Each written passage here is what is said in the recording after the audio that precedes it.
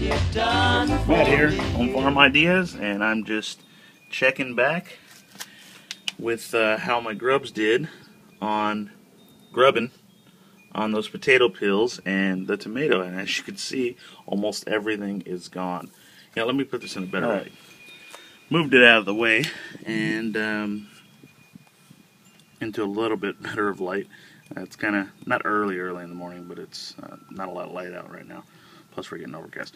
But anyways, so this is probably it's not even 48. It's not even 2 days. It's like 40 hours later.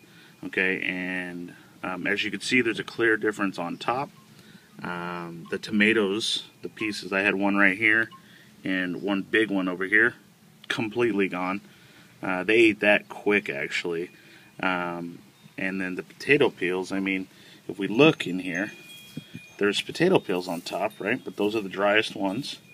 And then let's look underneath, because I'm curious to see. I haven't looked in it, so I'm curious to see if there's, if it's like just under the surface. They have all these. Well, just under the surface, you see these worm butts. Say, look at them. Oh, they're staying still.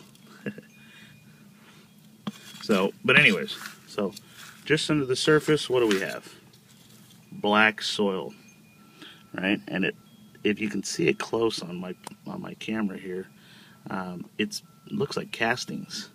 But let's dig underneath just a little. Try not to kill any worms. Damn, bunch of grubs.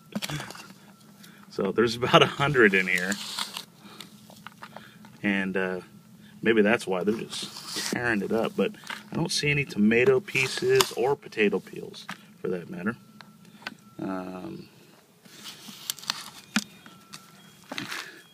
It smells a little tiny bit anaerobic.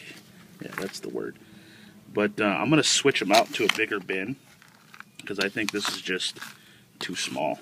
But as you can see, look at that. They just broke it down in 40 hours. 2 pounds of potato peels and big chunks of tomatoes. So anyways, I'm gonna keep adding different things to this and see how it goes. Thus far, it's been going really well. The soil looks really good and rich. It's gonna be great for my garden. And then at the end of the year, I'm gonna feed these nice big fat grubs, and they're going to get bigger than this, to my chickens just before they pupate. They pupate just around spring, and they turn into those green beetles, fig eater beetles to be exact, that fly around. I'm going to feed off a lot of them, and then I'm going to see if I can actually just leave them in the bucket or in whatever I put them in with a cover, and maybe they'll breed and lay eggs inside the the dirt that's inside the container. So anyways, that's fig eater beetles, 2 pounds of potato peels, and a couple tomatoes, and I'll be running more and more experiments. So subscribe to my channel and join us on Facebook. Alright, God bless. Thank you, Lord, for what you're doing now.